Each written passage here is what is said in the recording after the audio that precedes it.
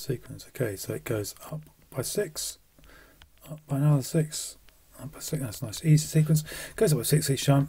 Nth term will be 6n and then plus or minus something. First term is 4. 6 times 1 is 6. How do I get to 4? I need to take away 2. That seems to be the nth term. Let's just check a second. Let's do the third term. Third term. 6n, so 6 3 is 18. Take away 2 is 16. I know I'm right. I've got those 2 marks.